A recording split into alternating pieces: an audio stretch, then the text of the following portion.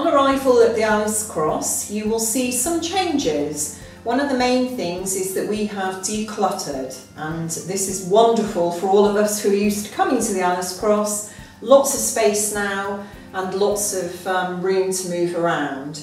We've got just a couple of chairs in the entrance area so that we are maintaining social distancing. We've put foot markers onto the floor, stickers, again to remind people to keep that distance, to keep them safe.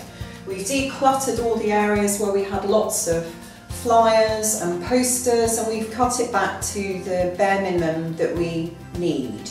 On the toilets here, you'll see that we have signs indicating it's better that one person goes in at a time, and there are little catches on the inside of the toilet so that when a person is in there they can pop that across, and again we can maintain social distancing in the toilet areas.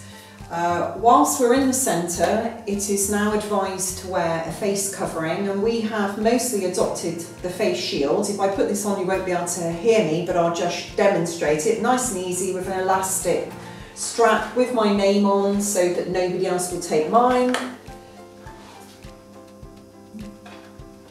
Makes it much easier to maintain eye contact with the people that come here, which we felt was very important with the types of clients that we generally deal with. Though people can also buy masks from us that a wonderful gang of volunteers have made.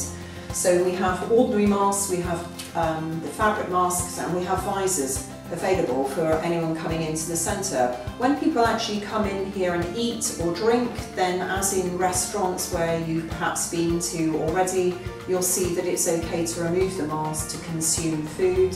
And also the guidance is that if you're taking part in an activity, then it's okay to remove the mask, because we don't want anybody losing their breath when they're taking part in Zumba or yoga or some such thing.